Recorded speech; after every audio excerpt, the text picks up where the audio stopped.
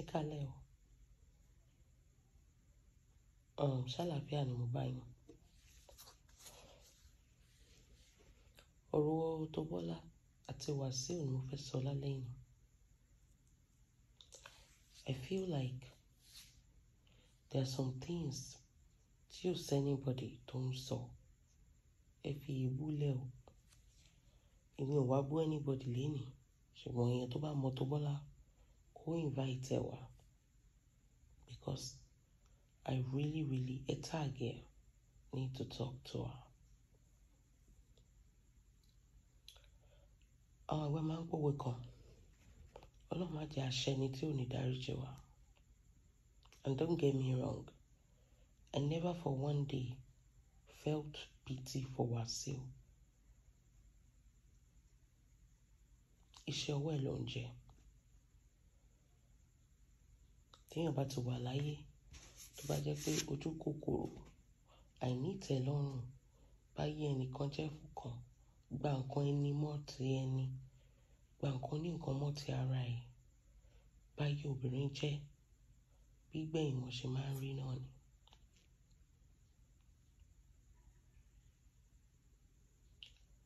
Autobola make àwọn allegation kankan tí ó bá mi lẹ́rù, tó dẹ̀ wà implicating sí ọmọkùnrin yẹn. Mo máa ń pòwe kan mú dábàá ń jà bí ká kókó. And I will go straight to the point. Gbogbo alamọ gbogbo nǹkan tó ṣẹlẹ̀ láàrin Autobola àti Wasiu, so we don't need to be going back like that. It could be anybody. But òótọ́ ọ̀rọ̀ ní ká má sọ. Please tag her and make sure she watch this video. Autobola, I'll first of all say something, because I think that's what you really need more. You are free, but I want you to jebure. Mo wọ̀ pé ó dùn ẹ̀ gan. Wọ́n ní èèyàn tó bá sọ pé lè yóò dùn kó fi ṣírò ara ẹ̀ wò náà. And coming from a person náà tó ti náwó fọ́kùnrin rí, èmi ò náwó lójú agbo o, àmọ́ mo ti ṣe fọ́kùnrin rí tó jẹ́ pé ibi ló fi ṣú mi. Mo understand every inch I'm paying ẹ̀. Ọlọ́run má jẹ́ ká dolówó àná. Nǹkan tó ń dùn mọ́ wa nú, Ọlọ́run má jẹ́ kó fi pa wá lẹ́kún. She has been through a lot. Ẹ jẹ́ á sọ̀rọ̀ síbi tọ́rọ̀ wà. I'm still coming back to Wasiu. Ẹ mọ̀ pé láti bẹ̀rẹ̀ mi ṣe fan Wasiu. Nǹkan tó bá wọn mọ́ jẹ kò gbọ́dọ̀ rán mọ́ nú lọ́rọ̀ ẹ̀. Àmọ́ jebure àwọn olùgbẹ́bẹ̀. Don't because tábàrò dídùn ẹ̀fọ́ a máa ọ̀rá dé ikùn. Àbí eléyìí dá mi lóró máa dá lóró padà. Ẹ máa rántí pé alọ́mọ kéékèèké dání. Wọ́n ní atakóró wọnú àdó kò lè kọ́ ọmọ ní tiẹ̀ wọ́n náà. Àná àwọn ọmọdé yìí ń dàgbà lójú wa. Gbogbo nǹkan tá à ń ṣe, ẹ jẹ́ kó mọ níwọ̀n. Mi ò ní kó má blog. But there are some things blogging me tí ó yẹ kí at least ó yẹ kó ti mọ̀, tí ó yẹ kó máa ṣe. Mo mọ̀ pé ó dùn ẹ́ o. Ó dùn èmi náà. Because èèyàn tó ń ṣiṣẹ́ lọ́mọbìnrin, ẹ gbàgbé. And àṣìṣe kan péré, bàbá mi jẹun èèyàn sọ pé kò mú mi lọ́wọ́ dání náà. And ẹ wo, ẹ gbé bí ilé tó bá yẹ pé Autobola ìgbà tó fẹ́ Wasiu ò kọrin mọ́. Ẹ mọ̀ bórí Autobola lè máa da gbogbo ẹ̀lí náà.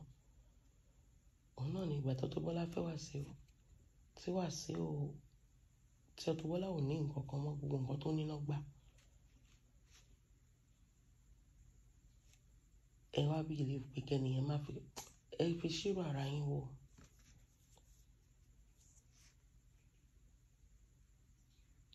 Ó máa ń dùnyàn dé igun.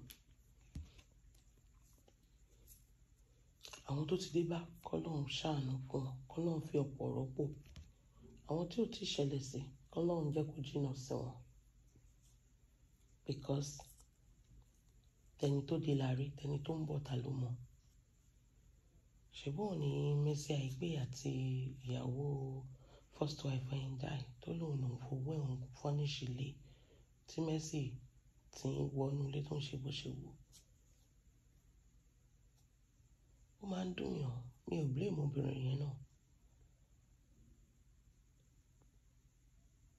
Ká tó fabẹ́rẹ́ gún ọmọ ẹyẹ, ẹ kọ́kọ́ fi gún ara ẹni náà. Kẹ́ mọ̀ bó ṣe feel.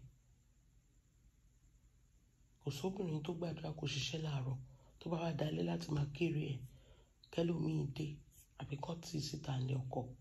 Obìnrin tó bá gbàdúrà irú ẹ̀ kó bọ́ síta. So if this woman come out to say a lot of things, it's coming from the places of suffering, from the places of anger, from the places of betrayal. That's how it feels. Ẹ wo ìyàwó bí Cubana náà. Ìgbà tó ń sọ̀rọ̀, ó ní I don't suffer for this life. Ìyàwó one of the wealthiest youth. Ó sunkún ni. Àmọ́ story. Gbogbo ìgbà tó bẹ́ẹ̀ bá dùn tán, gbogbo àwọn sọ pé Ọlọ́run mo fi irú tẹni tọrọ. Èèyàn tó fi tiẹ̀ tọrọ, ṣé o gbàdúrà náà kó go through gbogbo pain tó go through ni? Gbogbo suffering, gbogbo endurance. Èèyàn mélòó ló lè ṣe?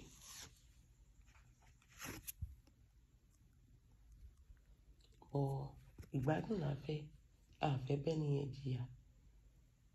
Èèyàn tó bá dẹ̀ jìyà kò lè rọ́rọ̀.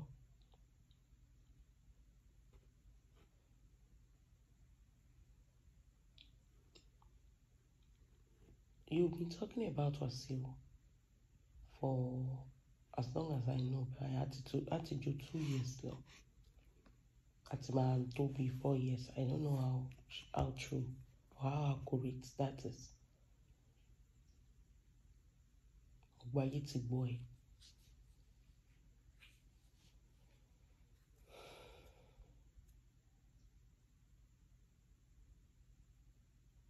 Àmọ́ bó nǹkan tó ṣe sí ẹ, àfi tá bá fẹ́ parọ́ ló. Àmọ́ sórí irú ọkọ ẹ̀ tó kú, Wasiu don't know anything about it. Mi ò lè parọ́ fún ẹ. Wọ́n ní tá a sòótọ́, a kú, bá parọ́, a ó kú. So kí ló dé tàkókò sòótọ́? I don't think anybody should explain fún ẹ or narrate fún ẹ. Irú ikú tó pọkọ ẹ. It doesn't have anything to do with Wasiu. But àwa èèyàn, we are all fond of tí nǹkan bá ti ṣẹlẹ̀, à ń wá ọ̀nà láti tọ́ka sí pé nǹkan tó fà á ni. And because he has been a greedy person to you, you point your finger back to him. That is criminally implicating. Based on my analysis, kí ni ó fẹ́ gbà ń bẹ̀ tó bá pa ọkọ ẹ̀? Kì í ṣe pé torí pé ó fẹ́ fẹ́ padà ló fi máa pa ex-husband ẹni o. Ló fi fẹ́ pa ex-husband ẹ̀. Kì í ṣe pé torí pé ó fẹ́ gbowó tí ex-husband ẹ̀ kó pamọ́ ló ṣe pa. Kì í ṣe pé ó fẹ́ kó ọmọ ẹ̀ ló ṣe pa. But kí ni reason? Fún mi nídìí kan pàtó tí Wasiu wá sọ pé òkè o, ní gbogbo èèyàn tó wà láyé yìí o, ex-husband Autobola lòun máa pa o. Ṣọ́rọ̀ mi yé yín. Nínú bí gbogbo Nàìjíríà ṣe tó yìí o, ex-husband Autobola ló máa pa. Ìgbà tó gbowó lọ́wọ́ ẹ̀gbọ́n kò pa ẹ́. Kò sí nǹkan tó fẹ́ gbà ń bẹ̀. Mo understand pé téèyàn bá ṣèkà fún ìwọ náà, I try to get back at the person. But kì í ṣe gbogbo nǹkan ni Wasiu mọ̀ sí. I'm telling you, ṣòro owó kan jókòó lórí matter ẹ̀ 247. He got us things to do. Tó bá ti wá jókòó lórí matter ẹ̀ 247, at least ó sì marry nsìn. He got things to do. And if you believe for one reason pé Wasiu lọ rán gbogbo àwọn Esabod yẹn jáde sí ẹ, you can have your reasons, but your reasons are wrong. In a minute, I explain for you. Àwọn Esabod, Abike, they're just cloud chaser. Kì í ṣe pé wọ́n nífẹ̀ẹ́ Wasiu náà. But as long as dárúkọ Wasiu, àwọn èèyàn máa wo fídíò ẹ̀. Associate mọ́ Wasiu, àwọn èèyàn máa like ẹ̀. Even Bobrisky gan associate mọ́ Wasiu. Wasiu ló wá kọrin ní birthday Bobrisky. So kí la wá ń sọ?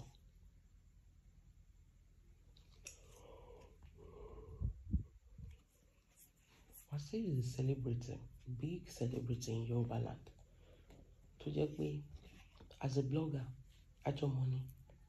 Tó bá dárúkọ ẹgbẹ́ dárúkọ àwo, àwọn èèyàn ní wú ẹ̀.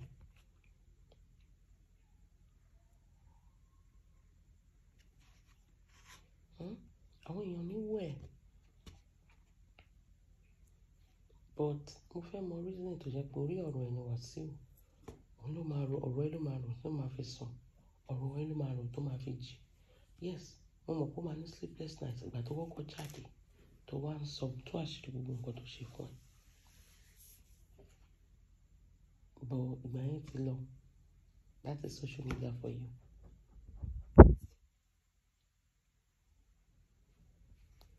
Social media ò kí ń pẹ́.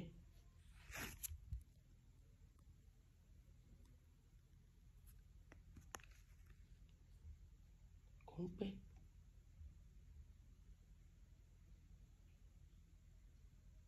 Ìgbà tó bá ti wá fast tó ti lọ nìyẹn.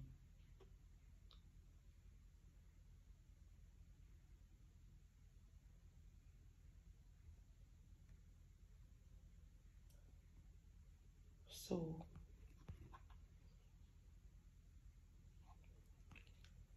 kí ni reason tó wá jẹ́ pé lẹ́yìn ìgbà tó tẹ̀ ti gba gbogbo nǹkan lọ́wọ́ ẹ̀, àti wá pa ẹ́ ló máa lépa? Àbí kí ni wọ́n tó fẹ́ bàjẹ́ náà rọ̀ ẹ́? O ò lọ́kọ, ìwọ nìkan ló ń dá tọ́jú ọmọ, kì í ṣe pé owó wà lọ́wọ́ ẹ̀, o ò lówó mọ́ bíi ti tẹ́lẹ̀. Yọ kí ló wá tó fẹ́ gbà? Tó bá ń lépa ẹ̀mí ẹ̀, kí ló fẹ́ fi ṣe? I want to know. O tún sí Nàìjíríà, ọkọ ẹ̀yẹn gan ò sí Nàìjíríà, South Africa ló wà. Mi ò rò pé olú ayé gan ní time tó tó yẹn. Ó dẹ̀ sì máa lọ ṣe show, ó sì máa dóbìnrin, ó sì máa gbá àwọn kan. Time ogun ló máa ní. Ìwọ ni kọ́kọ́ ni victim, ẹ pọ̀ lọ́wọ́ ẹ̀ náà. Time ló fẹ́ ní láti tún padà sórí èèyàn tó ti gba gbogbo nǹkan wẹ̀.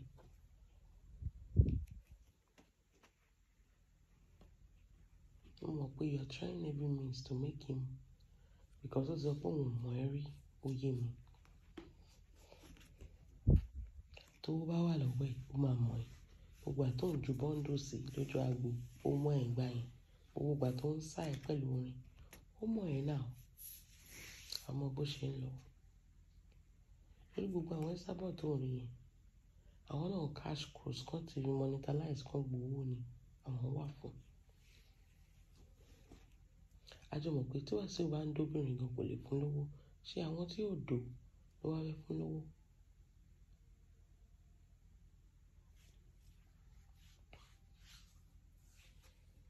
Àwọn tí ò bá sàn, àwọn yẹn ló fẹ́ fún lówó.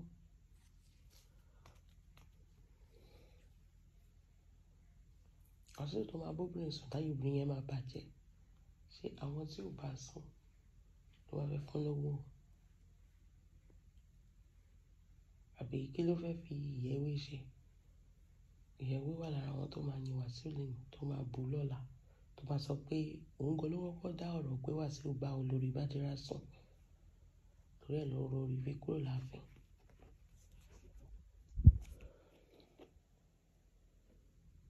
àwọn yẹn kàn fi orúkọ ẹ̀ make owó ni. And another thing ni pé ó máa rò pé gbogbo èèyàn tó bá ti wá ra nǹkan lọ́wọ́ ẹ̀ Wasiu ló rán wọn wá láti wá gang fight tàbí báwo ló ṣe máa ń sọ̀rọ̀ yẹn.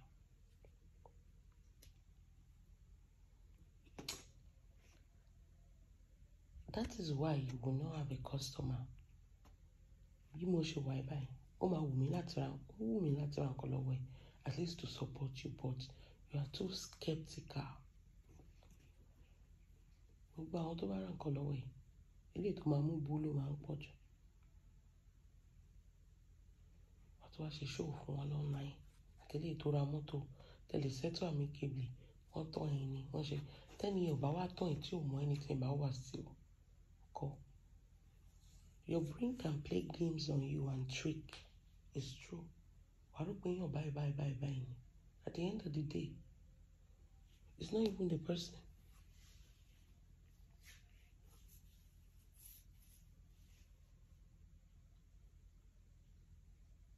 Sometimes téèyàn kan bá ìnọ́mbà tó bá pè wàá rò pé ara àwọn èèyàn tó ti fẹ́ rí tó ń disturb àbí tó style ni ò ní mọ̀ pé another person ni. That's your mind playing games on you. Today I'm just máa ń sọ fún yín. You are careful.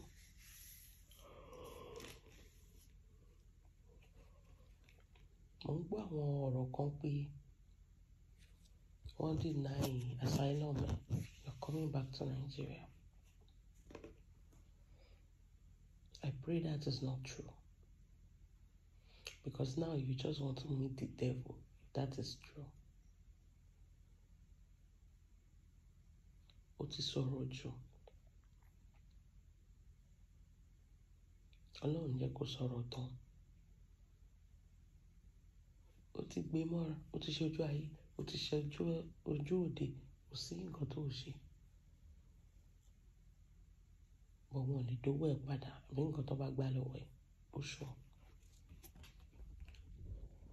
Ṣòro báwọn náà lówó lọ́wọ́ náà lọ títí ni. Gbàǹbí báyé lè jẹ́ náà ṣe. Owó yẹn ò ń jọra wọn. Òun náà lè fowó ẹkún rajà ẹ̀rín náà.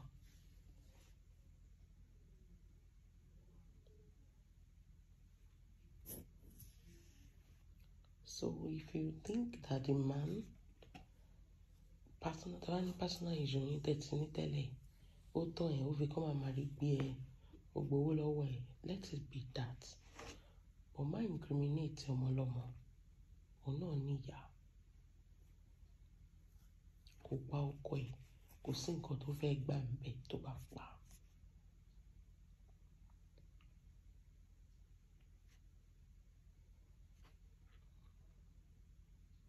Kò sí nǹkan tí Wasiu fẹ́ gbà ń bẹ̀ tó bá pa. Ẹ sọ fún mi. Wasiu dẹ̀kọ́ ló ń rán Abike àbí ewé síta àwọn yẹn náà fẹ́ pa á ni.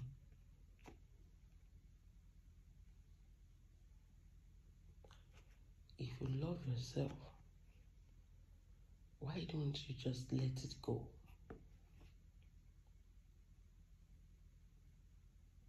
Because, Sherry, sometimes mo máa ń sọ kíní kan. Ẹ má fight battle tó ti wà won tọ́lọ́run ti jà fún yín. Ọlọ́run ti gbàjà yín jà. Do other shows. Leave this man. Èní nǹkan táwọn èèyàn fi wà gisting about you ni pé tó bá dé ní wà pọ́nlé tó bá dọ̀la wà mú bú. Kí ló dé?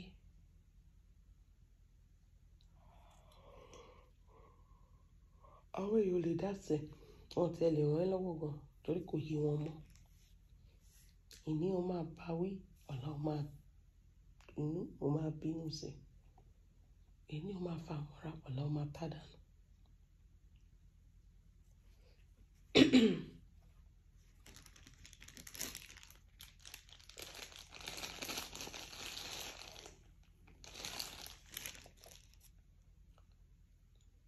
So àwọn èèyàn gan-an wọn mọ ibi tó fẹ́ dúró sí pẹ̀lú ẹ̀.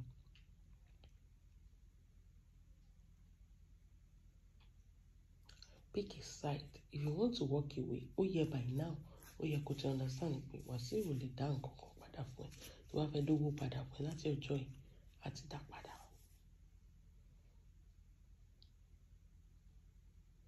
Pack yourself together, lọ ṣiṣẹ́, tọ́jú ọmọ ẹ, and don't even mention Wasiu again.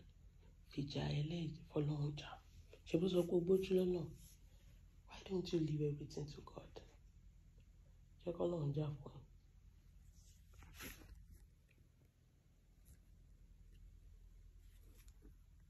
Àwọn èèyàn máa ń parọ́ gan. Èké àwọn èèyàn tó ń ṣèké ló pọ̀ jù. Bó tó bá ti gbójú lọ́nà, mi ò lè jà, bọ̀ mo ti fi lọ́nà lọ́wọ́.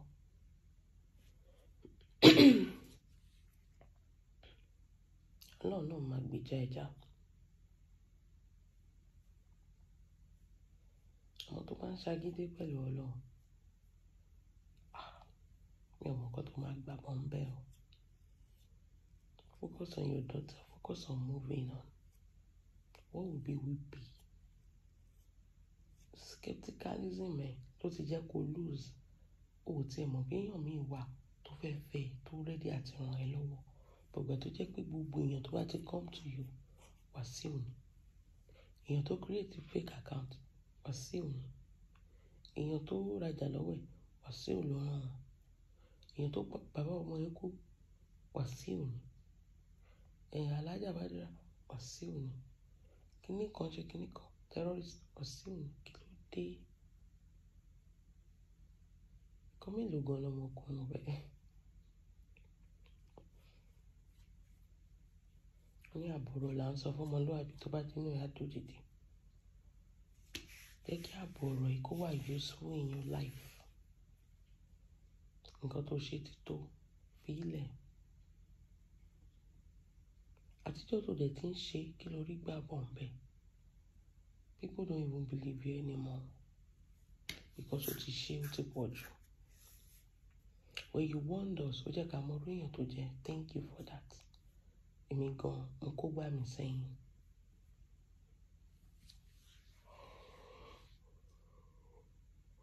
At the end of the day, let him go. Ká máa wà náà. Ó ṣe tiẹ̀ ni, kò ṣe tọ́lọ́run ọba. Ẹ̀san ń bọ̀, ẹ̀san máa ké. O ní ìdá tí máa ṣe pé lórí show kò make sense.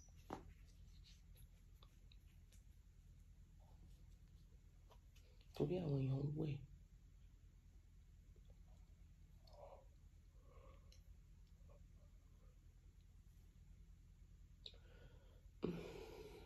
Ẹ wo, ẹ jẹ́ ń ṣe jẹ́ ń sọ fún yín pé this is a new channel. Please, if you're not a family yet, subscribe. Subscription is free. Just click that red subscribe button. Click it. That's all. Get page to 1,000. And if you're a new YouTuber too, to be my show be me. Or you started your own YouTube like that. On gbowó lórí ẹ o. If people started watching you, wàá máa gbowó.